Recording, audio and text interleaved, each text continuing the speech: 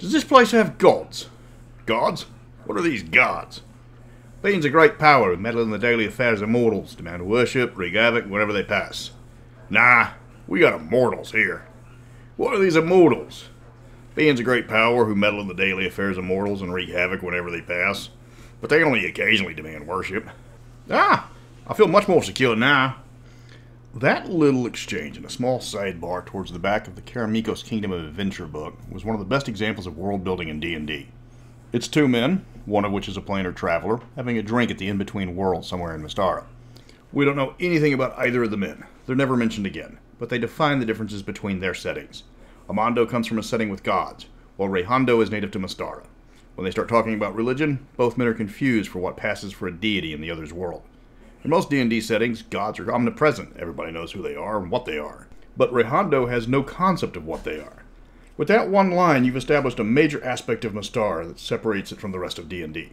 Every setting needs to be different. It needs to have things that it and only it can claim.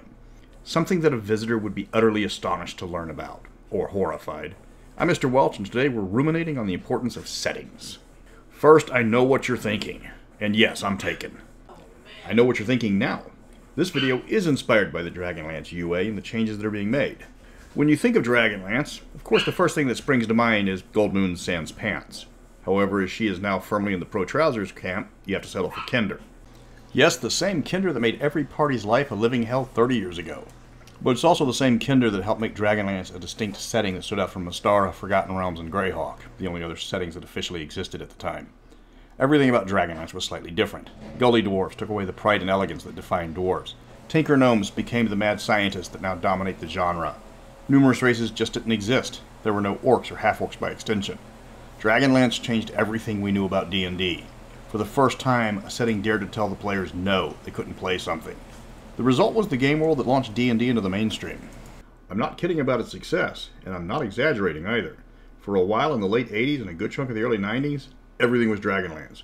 The book showed people that the game wasn't the occult abomination too many critics had made bank spreading hysteria around.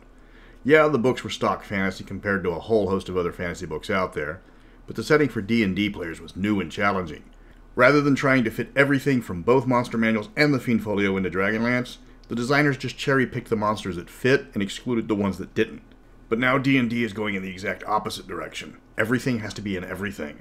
Kinder are now touched by the Feywild, a concept completely alien to the original Kryn.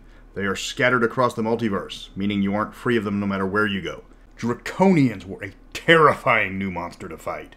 Gnolls, no matter how crazy they get, don't explode when you kill them, or turn to stone, or dissolve into acid. But according to Fizzbands, now they're just another monster found across the multiverse. Nothing unique about them. And uniqueness is the key.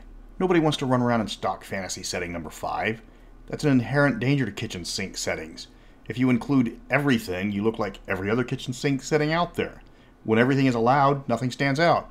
I've talked about it before, and I'll harp on it again. The more you add, the more you have to remember. If somebody wants to play a race common in the Arctic, and you allow it, and you make their people a major part of the background, you will run into a conflict if another player is doing the exact same thing with a character from an arid desert and wants his family to be nearby. Lines in your setting have to be drawn somewhere, or it's going to get real blurry. You might be tempted to add various races that are popular in other settings to yours.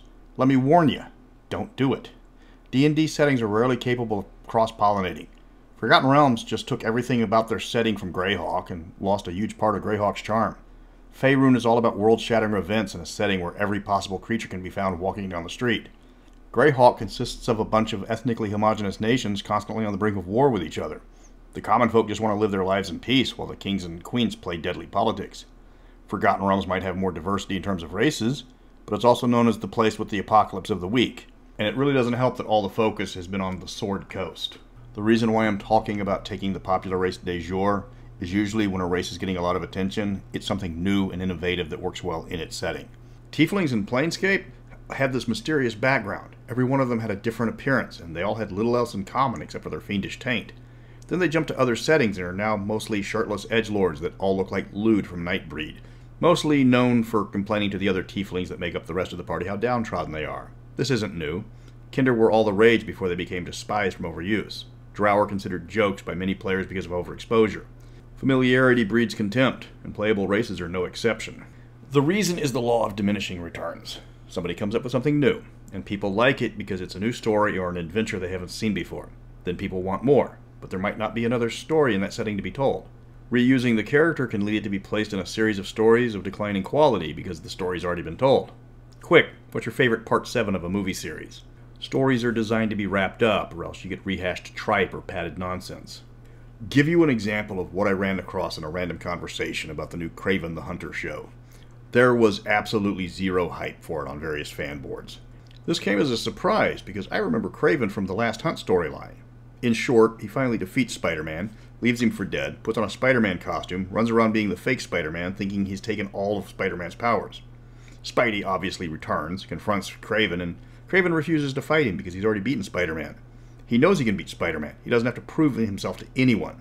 Spider-Man leaves, and Kraven, having accomplished everything he wanted in life, blows his brains out with a rifle. To say this shocked readers would be an understatement. So I tell this to one of the people wondering why they're even doing Kraven, and the guy tells me that the story sounds amazing and they should have left it there.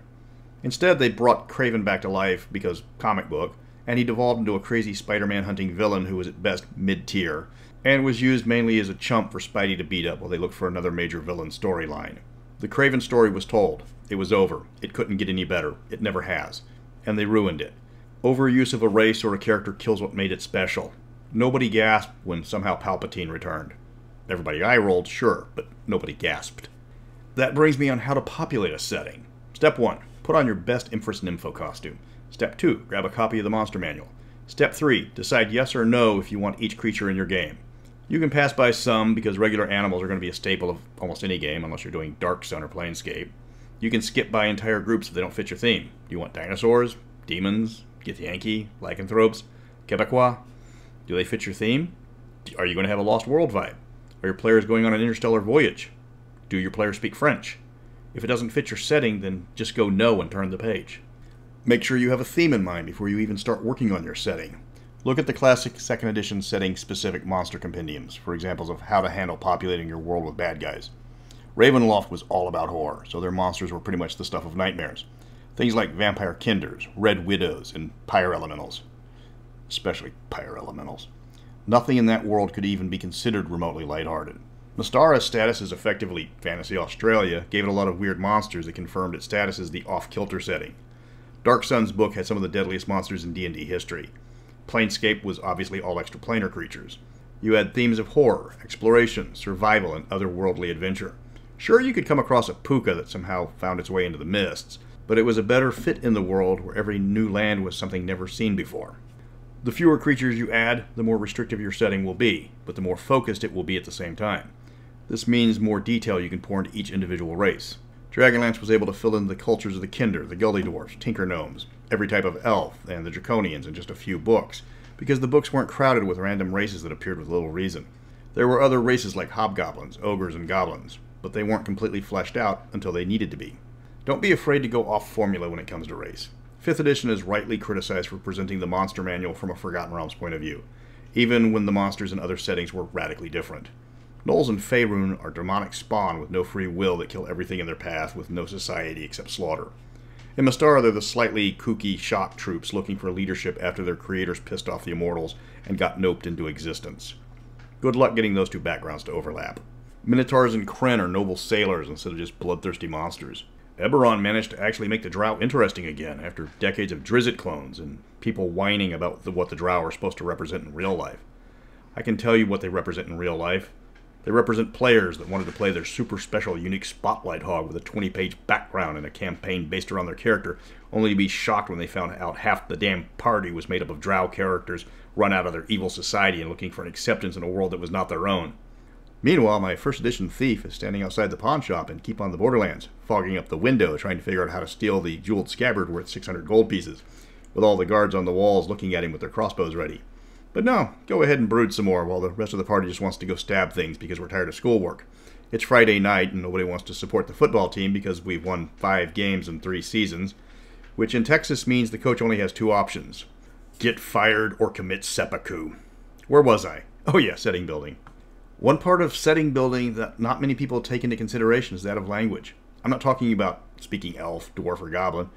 I'm talking about regional and national languages between the various countries you're going to visit. Sure, there's going to be a lingua franca in the form of the common language, but that's just to avoid the embarrassing Twilight 2000 moment when the entire party realizes nobody speaks Polish and you're standing in the remains of war-torn Krakow. The common tongue can change from region to region. In Mystara, you've got Phaeacian Common, Alphatian Common, Hollow World has its own common because Theatis didn't exist when half of them got stuck there. The Undersea has its own common, and you would assume the other continents have their own version of the common tongue. If you need to create a common tongue, take the most popular language in the area and assume that people can speak it at a rudimentary level. You might be able to order food in Latin, but you're not going to pass for a fluent speaker at all. But you need other languages to make your world feel real. A good example is The 13th Warrior. Not where he learns Norse at an accelerated pace because the film's editing made about 3 months of travel look like a couple of days, but when he meets the Vikings for the first time and finds out that they don't speak Arabic or Greek, but one of them knows Latin. Work scenes like that into your game. Maybe they're at an isolated village and nobody speaks the common tongue, so you'll have to try and communicate in the local tongue. Or find a villager that speaks the language of the nation next door, so you can have the same phrase being translated from your players to the translator, then to the old lady that you need the info from, and then repeat the process back. If your players find books in other countries, there's no reason they should be written in anything other than the local dialect. It adds to the roleplay opportunities, especially when there's a chance of miscommunication or misunderstanding. The little details make or break your setting. Things like coins from one nation not being accepted into another. Want to blow some minds? Make heavy use of electrum or platinum as a currency. Or have an advanced society not use coins at all. One nation could hoard gold, and they use electrum as a primary currency instead. If you go this route, just double the price of everything in the book that costs gold pieces, and if the players insist on paying in gold, that makes them highly suspicious in the eyes of the law. A dwarven nation that's rich in platinum could make that coin the most common, or they have so much of it that the value is diminished in their borders. Steal from Dragonlance, where gold wasn't considered that valuable because of the softness, so steel became the coin of the realm. Darrican is replacing coins with paper money so they can control the value of the currency. They've gone so far as to remove out-of-circulation currency, even ones from dead nations or other nations, to control the amount of precious metals in the marketplace. If nothing else, it gives your players a reason to go to the money exchange as soon as they cross the border. Don't restrict your stereotypes to entire nations. Most nations have internal divisions in their culture that, while not obvious to outsiders, are a matter of cultural pride to them. Even small nations like Britain can have different cultures based on the neighborhoods of the same cities. You're not going to confuse someone with a Cockney accent from East London with a Geordie from Tyneside, despite the two areas being less than 300 miles away. For reference, that's a little bit further than the distance between Houston and Dallas. There's going to be differences in culture between city dwellers and farmers, and the larger the cities, the more differences in culture you're going to find. Some can be like slight changes like different pronunciations, while you can have older customs still being practiced in remote areas that, while not observed in cities, might be a source of pride and even a tourist event for the urban neighbors. Few people in Njoldra in Keelland might know how to do the traditional goblin-stomping frug anymore, but they might go attend the annual goblin-stomping frug festival a few miles away in Lake Town. The party might arrive in time to watch people leave for the festival. That's when you cue the adventure hook. Settings are important. They frame possible stories and tell tales that can lead from one adventure to the next. They connect the adventures and let players immerse themselves into worlds that they want to be part of. Keep those settings unique as it preserves them. It keeps them from turning into watered-down vanilla. I had to get that off my chest. I'm also trying out my new software, so I hope you like it. But until next time. Yes. No, no, no, no, no, yes. No, no, no, yes. No, no, yes. No, no, no, no, no, no, yes. No, no, no, no, yes. No, no, no, no, no, no, no, no, no, no. Wait a minute. Yes!